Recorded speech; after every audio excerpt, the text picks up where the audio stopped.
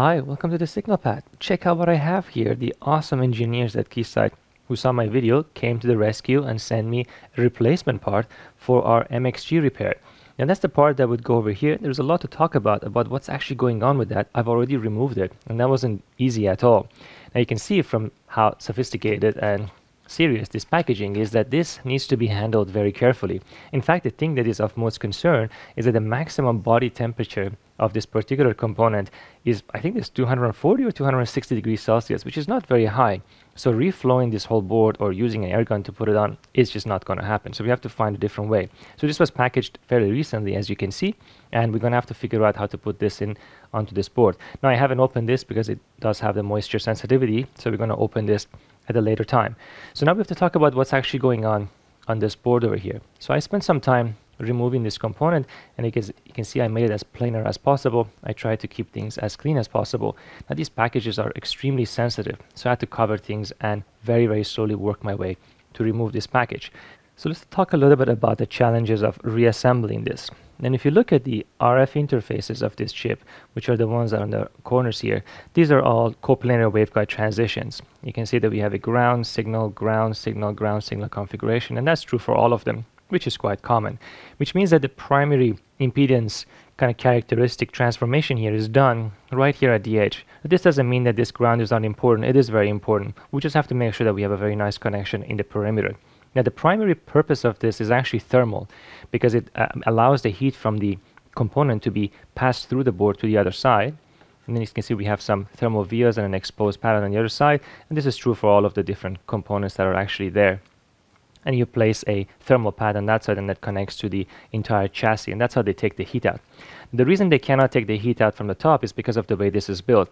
Now this may look like a ceramic top, but it's actually not, and this is what happened to the other one, the top of it, when I was trying to remove it. You can see it got burnt very, very quickly from the hot air gun. Now this is a cavity on the other side, of course. So these are quite interesting modules on the inside. They're multi-chip micro assemblies, and there's a lot of stuff happening. It's quite beautiful on the inside. We'll take a look at that separately once we get there. So we can't do it this way. So I have to find a way of attaching this where we get a good thermal connection here and a very good solder on the outside. So I considered a few things. Now, right off the bat, a thermal paste is out of the question. These things have far too high thermal resistance in order to be able to take the heat out. The next thing I considered was liquid metal. Now, liquid metal itself is a very interesting topic. We should talk about it in a different video. These are eutectic metals. Eutectic compound is basically a compound that combines two materials that are solid at a particular temperature, and then when you combine them, they become liquid and go through a phase change at exactly the same temperature. So pretty interesting stuff. So this is a liquid made of gallium and a couple of other indium and so on metals combined.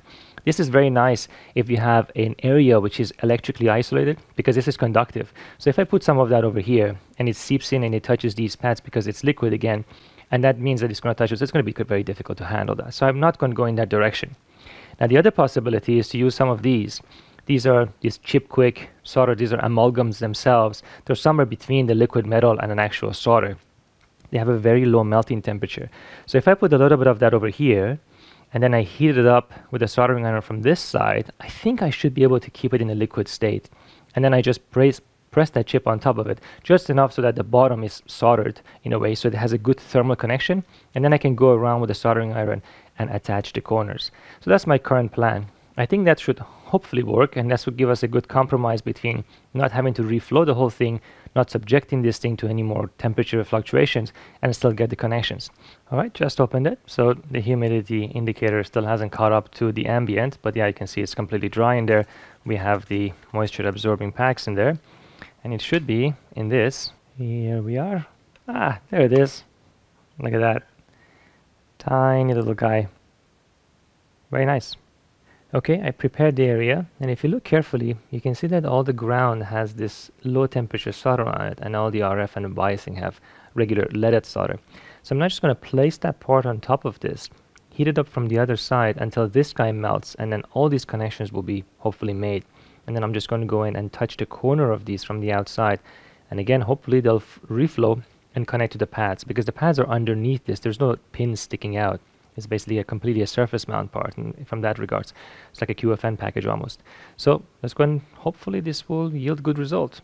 And here we are. It was not a fun experience to try and align this and then clean it and make sure that the solder underneath has flowed correctly. It took a lot of work, but I think it looks reasonably okay. I tried to take an x-ray of it, but there's so much metal in this that I got a very poor x-ray out of it. But I could still kind of see that the pins are separate, that the solder hasn't flown in between them. So, and I also soldered it, at an angle like that, making sure I could see underneath it. It wasn't completely planar.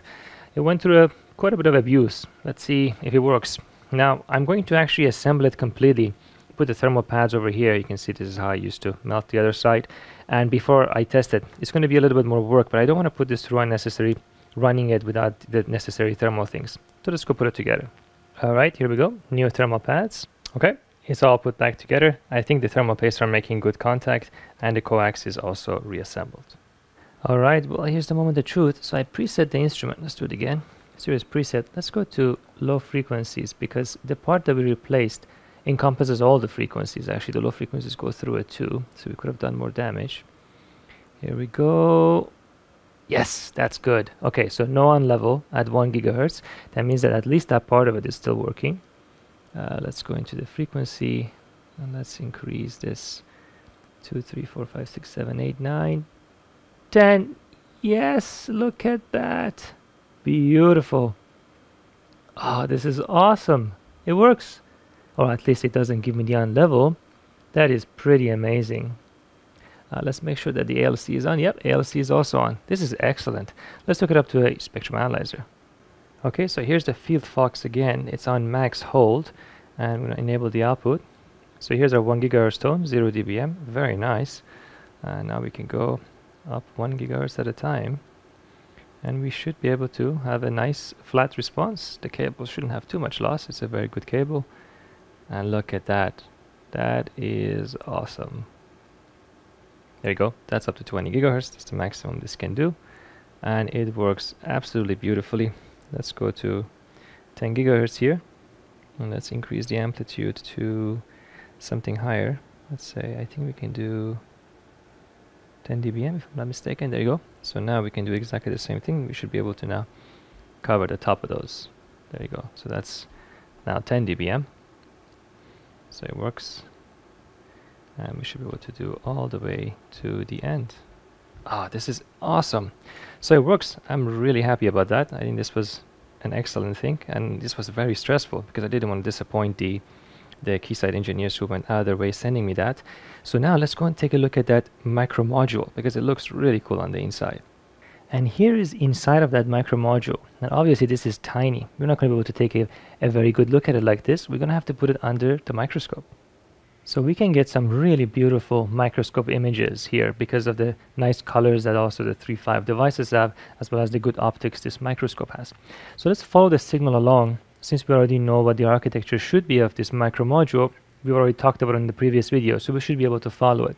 So the signal actually enters over here. You can see they're double wire bonded for reducing inductances, and this is a signal from 0 to 10 gigahertz, essentially almost that range. And there's some amplification and switching going on in this device. And notice this was made in 1995, Agilent branded. So it goes either this way going up, or it goes that way down. And we know this because we know there's a front end switch. Okay, so this was working because we were getting the sub 10 gigahertz signals to actually function. So what happens when the signal goes up? Well, when the signal goes up, it just goes through this ceramic transition, and then it goes back out. So that's the signals up to 10 gigahertz, which were all working fine, no problem. So it just basically loops around. All these devices, whatever, are made by Agilent and Keysight, of course. Now we go this way. Now the very first thing we see an attenuator. This helps matching between these devices and conditions the signal to be a little bit more favorable in terms of return losses and standing wave ratios. This is just maybe a 2 dB, 3 dB attenuator. Or maybe it's actually 3 dB, because I think that's what this 3 could possibly mean. Now we go a little bit further. We have a little component which is actually just a decoupling capacitor. Signal comes in. This is a decoupling capacitor, and we can focus on it. It has some height, so it's out of focus. There you go. So the top of it is wire bond to the next stage. And this allows essentially for us to completely isolate the next stage. And there's some wire bonds flying over. Okay, so we continue on. And then first we have our first amplifier. Okay, so this is again a part made by Agilent, and then after that part we have a biasing inductor, which looks pretty cool. This is on ceramic. This is also, by the way, another capacitor here. There's some resistors for biasing and so on. But yeah, so this is a ceramic, this is an inductor, so this is basically the bias T. They're basically making a bias T. They're putting the bias through here, it goes this way, and it's AC coupled to the next stage, and this has to be repeated one more time, and you can see it's exactly that. There's yet another amplifier after it with the same kind of bias T. Afterwards the signal goes out, jumps through this, that's quite capacitive actually, and then it comes through this device. This is our doubler. Now this doubler is a classic rectifier based doubler, and this is quite common. They have this up to 50 gigahertz, this component. It looks really pretty. And then from that, output of that, we go into yet another attenuator. It looks like another 3 dB attenuator for signal conditioning.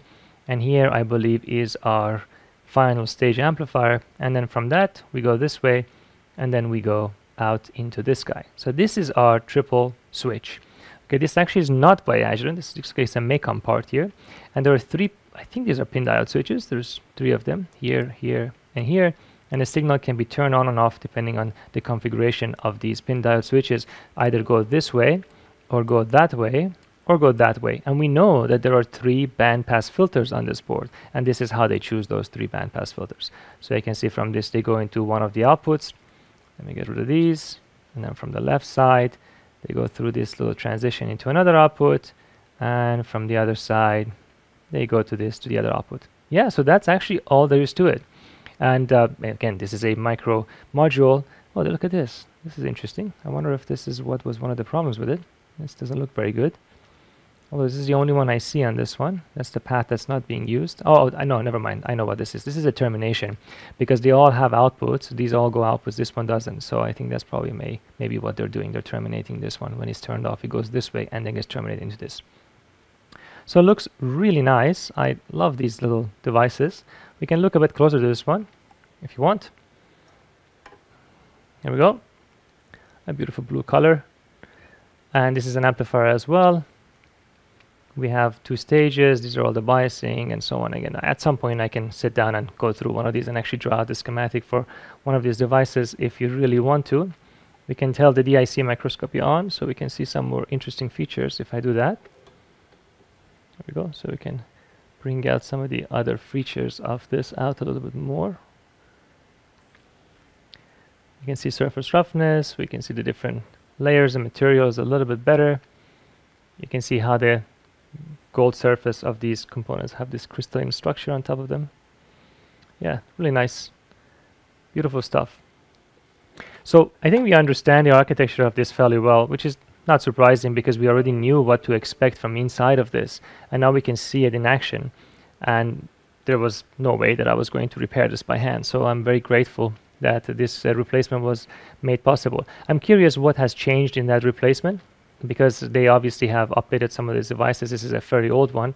This is from year 2000, you can see, made from 2000. If you look at some of these part numbers, you actually find them in the semiconductor profile that Keysight does offer. This one I couldn't find, but I found the 20 to 40 gigahertz version of the same one. And there you have it. I hope you enjoyed this repair. I'm very happy that we could conclude this one actually, and we got to see what's inside the micro module and do a bit of analysis on it. Let me know in the comment section what you think about this and what you thought about the journey to get here, and any other suggestions you may have on the things you would like to see. As always, I'll see you next time.